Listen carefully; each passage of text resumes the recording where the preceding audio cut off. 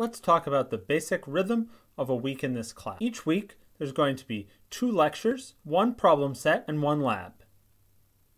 The lectures will come in 2 components. First, there's going to be a lecture page with a set of videos and a set of exercises that you need to do after each of those videos. You'll want to work through each exercise before moving on to the next video. Those exercises will be due on Tuesday in the evening at 7 p.m.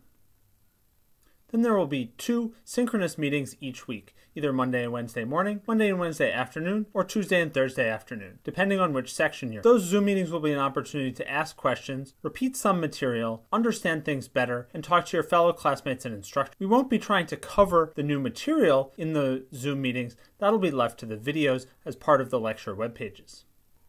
Wednesday at 7 p.m., your problem set will be due. There's a problem set due every week, including the first week, except weeks during which we have exams. Start working on the problem set early. It might take a while, and you'll want to have time to ask questions and visit office hours.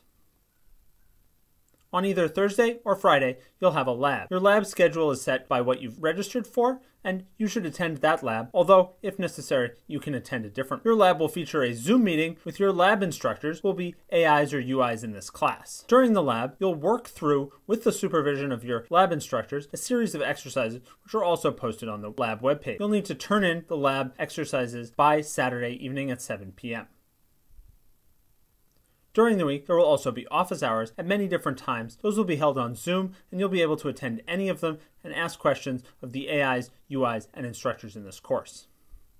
Some weeks during the semester will have exams. Exams will happen 3 times, 2 midterms and 1 final. Exams will function like assignments or problem sets that are due 4 hours after they're released. You'll work on them by yourself for those 4 hours and then submit them the same way you submit homework assignments, lectures, and labs.